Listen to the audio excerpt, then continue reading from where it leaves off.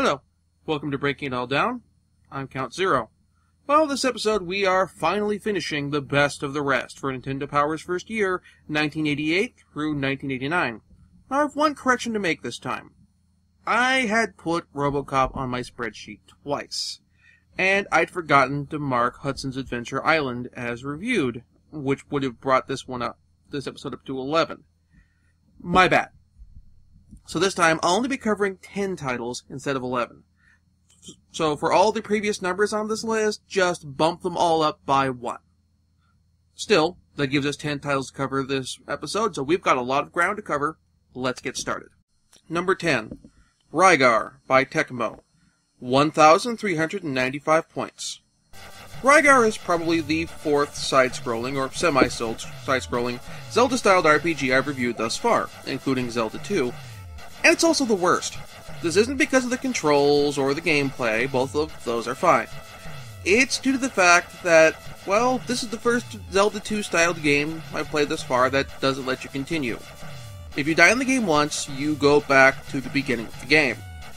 Now, even on its own, in a more traditional action game like Contra or Ninja Gaiden, this would be frustrating, but all it would really do is put the game in the territory of bad, but not terrible. No, what makes this game design decision make this game truly terrible is the fact that in order to progress in this game, you have to grind. You see, in this game you gather two different kinds of experience to level up your character. Tone, which increases your attack power, and Last, which increases your health. The last one, no pun intended, is the most important, because of the whole lack of continues thing. However, you don't just gain Last XP by killing enemies. No, you see, you gain it by picking up items that some, but not all, of the enemies drop when you kill them. This means you have to grind like hell. This also makes the inability to continue, and takes this whole game from merely bad to truly unforgivably terrible. Number 9, Bad Dudes by Data East. 1,479 points. Bad Dudes is a home port of a fairly successful arcade brawler. One which is probably best known for its simplistically silly story, one which is so well known I don't even need to show you the opening cutscene. The president has been kidnapped by ninjas. Are you a bad enough dude to save him? However, it's also a game which controls very well, with one real significant problem. Limited continues. Yeah, if you had unlimited continues, you could probably beat this game in, a couple hours. On the other hand, though, if you're playing this game in the arcade, you really have as many continues as you had quarters, and assuming that the game cost, $30 on release, and you used as many quarters in the arcade as you spent on the game, that's about 120 continues. As an aside, this gives me an interesting little gameplay idea for any future arcade ports of retro video games or whatever. Or if somebody decides they want to go back and make a retro-styled arcade game or something like that. Just a thought to put out there for all you indie game developers or whoever out there. If you're going to include limited continues in the game, take a cue from the cost of your game and how much it would be in quarters, and give the player a number of continues equal to the price in quarters. So say if your game is shipping at a $10 price point on Steam or GOG or whatever for your retro arcade style game, and you want to give limited continues, give them 40 continues to get through the entire game. Once they run out, hit those 40 continues, they have to start all the way back over from the beginning. It's an interesting idea and kind of replicates, okay, you're playing this game in the arcade, and you have $10 in quarters with which to get through the game, and it's a 25-cent credit. Or whatever your yen equivalent is if you're a Japanese game developer watching this. Indie game developer. Just a thought that popped out of my head. Moving on, back to the game. Aside from the continues issue, Bad Dude's biggest weakness is the fact that the developers tried to basically put the same number of characters, and by characters I mean sprites, on screen at once in the home version as they did in the arcade version, with the problem being that the NES's hardware simply can't handle it, leading to on-screen flicker. This is particularly noticeable whenever one of the white ninjas dumps caltrops on screen. From a coding standpoint, each caltrop counts as one character or sprite. Thus, once the caltrops are thrown, the number of enemies on screen is immediately increased by 4. Now, from a coding standpoint, or what have you, this is fairly straightforward to fix. You put a hard limit on the number of characters on screen at once and dump the caltrop throwing enemy. This is how Double Dragon on the NES handled things. A hard cap on the number of enemies on screen, this including objects and weapons, and limitations on the type of weapons enemies use. Nothing that would be thrown and be left behind, or like scatter obstacles to deny access to a certain area of the screen. It speaks to Data East's dedication to bringing as much of the arcade experience to the home as possible, that they tried to incorporate gameplay elements from the arcade version over the NES's memory restrictions, but it still leads to a game where you get lots of on-screen flicker fairly often at times. It's a noble, though distinctly flawed, effort. Number 8, Town & Country Surf Design by LJN and Atlas. 2,339 points. This game is a complete pile of hot garbage. It consists of 2 mini-games, one a surfing event, the other a street skateboarding event, where both involve trying to get the highest score possible while avoiding obstacles and reaching the end of the hypothetical course. However, the controls are just too frustrating to make either minigame fun, even if you complete either one. There's only one course, so it's not like there's real replay value aside from trying to get a higher score. Just, if you want a skating game, or extreme sports game or something like that, from the 8-bit era, get Skate or Die instead. Number 7, 1943 by Capcom. 3,950 points. This game is a considerable improvement over 1942. The game adds some basic leveling up mechanics along with the password system and a continue system, both of which makes the game considerably more fun, and also puts it heads or tails above other shooters for the NES. It's also developed by Capcom themselves as opposed to a third party like Tosei or Micronix. I still wouldn't play this game without the assistance of a controller with TurboFire though, but it's definitely much more fun than several of the other shooters I've played thus far.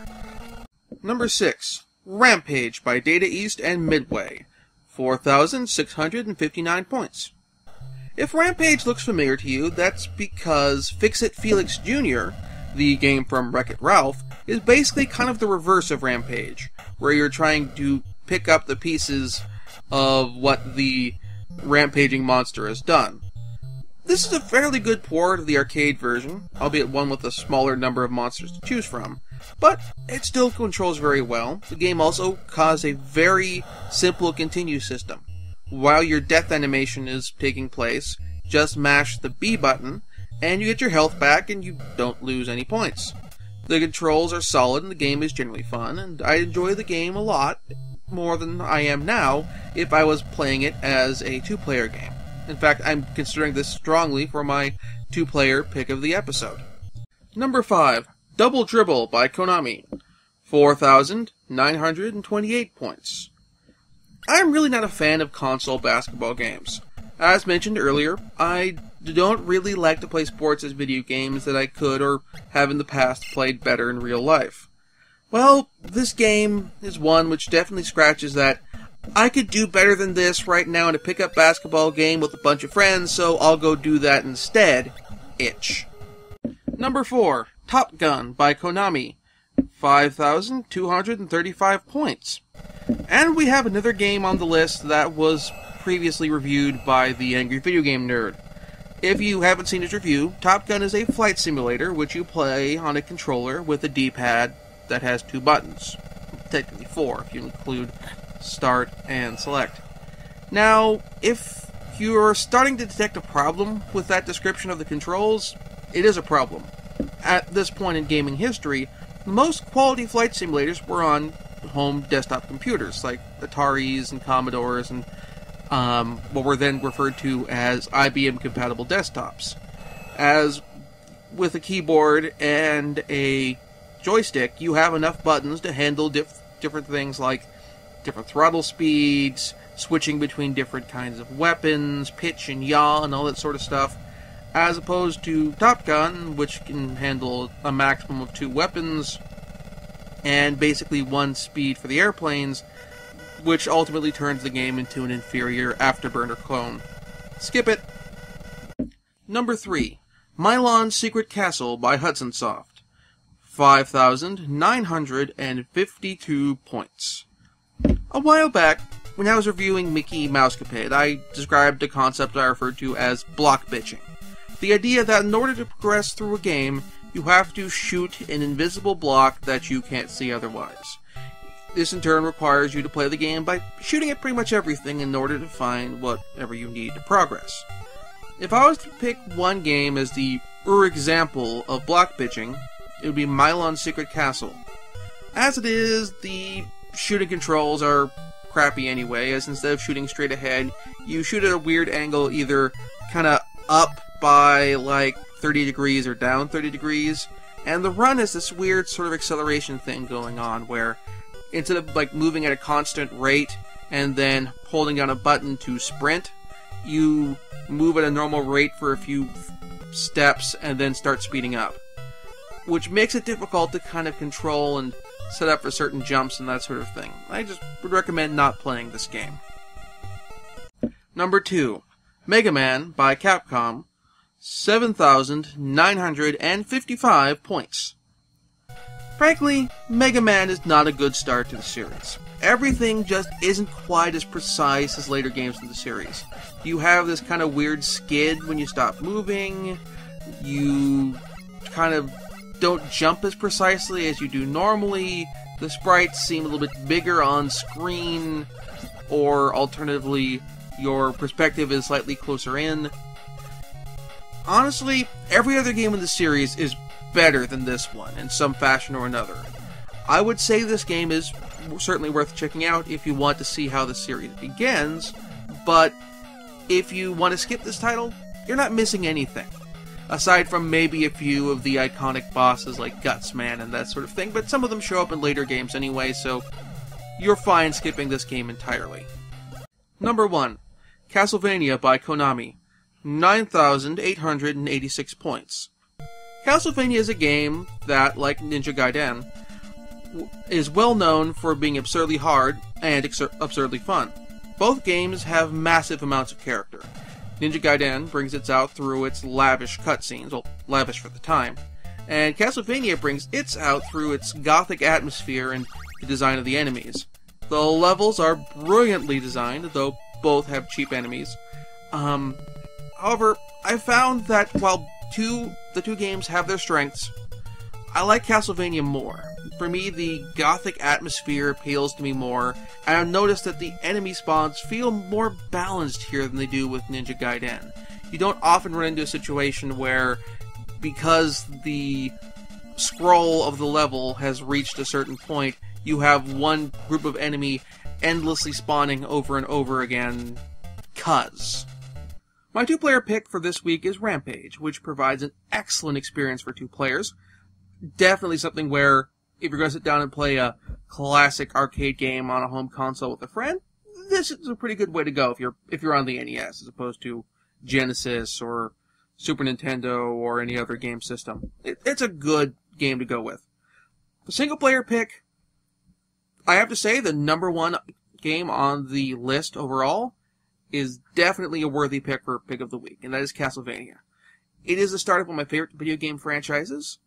As I mentioned in the review of the game itself, while both this and Ninja Gaiden have a kind of similar connection to each other in terms of difficulty and controls and that sort of thing, I like Castlevania a little more. It's sort of gothic horror atmosphere that appeals to me. And the music in both games is both good, but I like the music in Castlevania a little more.